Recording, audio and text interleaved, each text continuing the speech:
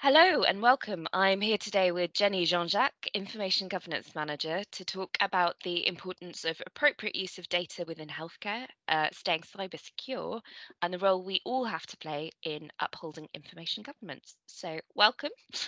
By way of an introduction, can you tell us a little bit about yourself, your role at the Trust, and how you became involved in information governance? Uh, Morning and thank you, Anne. I'm Jenny Jean-Jacques. I'm an Information Governance Manager for both Hillingdon Hospital and London North West. I joined the Information Governance team in the summer of 2018. So my previous role was Community Health Records Manager for London North West, where I implemented policies and procedures to bring the community up to date on records management. And I worked in the records management for 5 years in community services, and it was being digitised at the time. So all the paper notes were being digitised and going on to System 1. And therefore, my role was then less reliant. So I was approached by the Information Governance Manager to join the Information Governance team. So you can imagine I was thrilled. I was then interviewed by the Chief Information Officer and I was appointed. Oh, fantastic. Congratulations. So, why is information governance so important for everyone working in the NHS?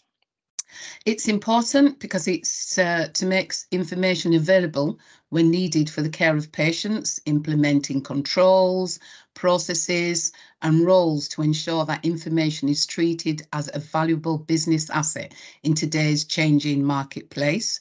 Information governance is the framework for handling information in a secure and confidential manner that allows organisations and individuals to manage patient, personal and sensitive information legally, securely, efficiently and effectively in order to deliver the best possible healthcare and services for our patients. So, what are some of the most common forms of data breaches and how can we take steps to prevent them? Okay, so the most common form of data breaches are stolen information, which is, employees could leave a computer on or their phone or files somewhere they shouldn't have. So we have also ransomwares. So that is where you suddenly get a message stating that all data on your phone or computer is now encrypted. So it's denied you access to your own data. So with ransomware, the perpetrator will tell you that they will run the data back over to you and not release it to the public if you pay a fee. And then this can be ranged from, nominal amounts from hundreds to thousands of pounds. The problem here is that you're dealing with a admitted criminal and paying ransom doesn't guarantee that you'll actually get your data back or that they won't release it later. Then there's also phishing. So phishing attacks come from a third-party hacker who creates sites that looks incredibly genuine. For example, they make a site that mirrors something like PayPal and ask you to log into the site for a necessary change.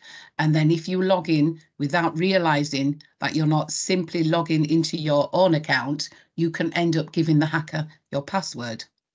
So there is also malware, which is also a virus, and it's actually sent to people with the goal of wiping their computer of all the data. This can be harmful to any company, especially those who rely on their data. For example, if a malware virus was sent to a hospital, it could wipe the data of thousands of patients.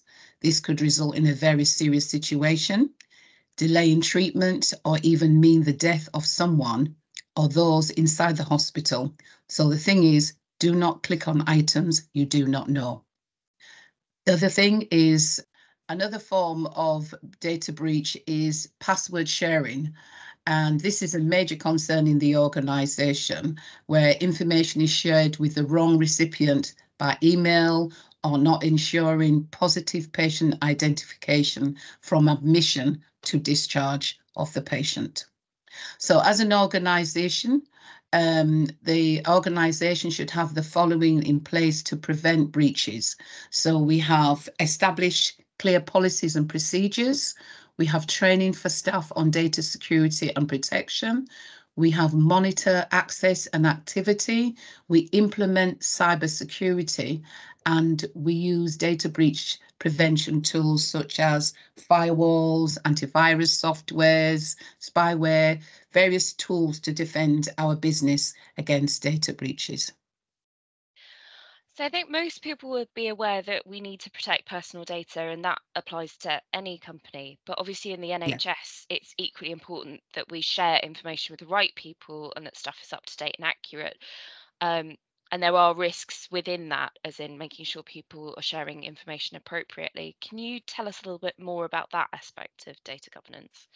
Yes. So data governance is setting internal standards, data policies that apply to how data is gathered, stored, processed, and disposed of.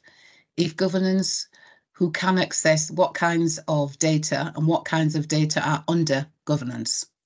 An example is only certain members of staff have access on the data of employees' salaries, and only people in human resources should have access to it. So in our department, we carry out audits to ascertain whether inappropriate access to patient records is taking place. So after an investigation of the audit, if deemed inappropriate access, this could lead to disciplinary action against the individual. So obviously mistakes do happen. So what should you do if you suspect there has been a data breach or the integrity of some of the data has been compromised? As an organisation, a DATEX must be completed whenever you suspect a data breach has occurred. So in the DATEX, you should record the date and the time of the incident, as well as the information that's actually known about the incident. Okay, it's always good practice to alert your line manager that a breach has occurred. And if you are unable to complete a DATEX, your line manager may complete on your behalf to avoid the delay of reporting the breach. Now, if it's a serious breach of data, the trust, as in the Information Governance Department, we have 72 hours to report the breach to the Information Commissioner's office, and they are the regulatory body for the trusts.